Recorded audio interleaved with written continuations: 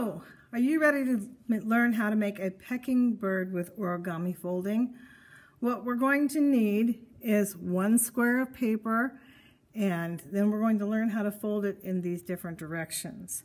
So when we're done, you'll see these lines. We're going to start with our square of paper, and it tells me I need to fold it from this side to this side. So I'm going to take this and fold it like this. I need to line up my edges and make it as straight together as I can. And then I'm going to go in the middle and just like that. All right, did you see how I did that? I started with my piece of paper and I folded it this way to the right.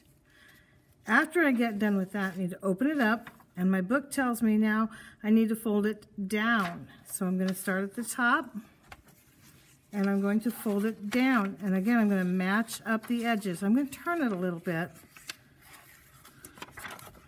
so you can see my edges. And I've got it out of my way. There we go. And I crease it like this. When I open it back up again, I have 4 squares. You can see all 4 squares. The next part, it tells me I need to go from the outside corner to the inside corner with all 4 pieces. These are going to fold down, and these will fold up. So here we go. We'll start with this one. And we're going to fold it like this and bring it to the edge. And you won't be on top of a book. And that'll make it easier for you. And fold this one down. And I want to make it by the line. Do you see that? Okay. And then this one. And after you folded 3 of them is when it starts to look like an envelope. You'll see that right there. And let's do this one and fold it in. We have 1 square made out of 4 triangles.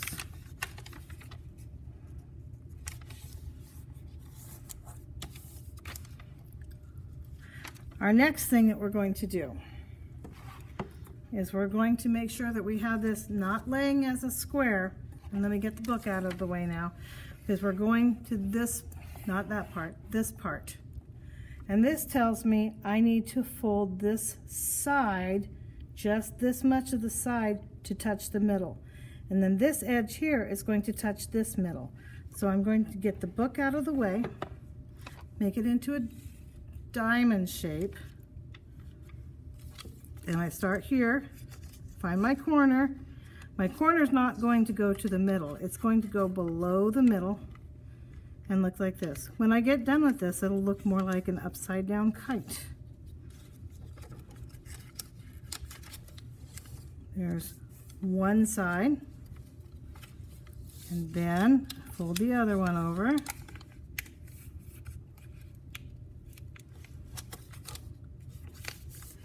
And you see how this is all in a straight line here?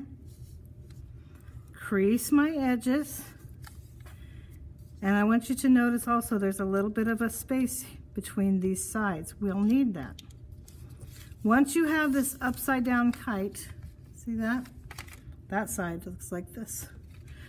Turn it back over and fold these sides together.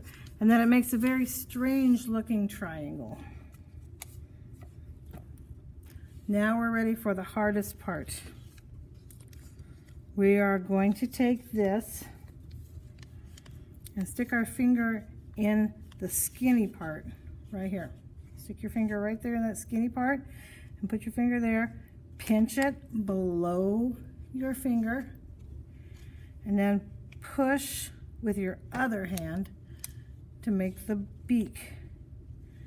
And it looks like this, and then we're going to squeeze like this. After you squeeze, you might have to fold a little bit more, but then it's going to be like this. And let me scoot it over. And you'll be able to tip it like this And the side of it looks like this, and you'll be able to put your eyes on there.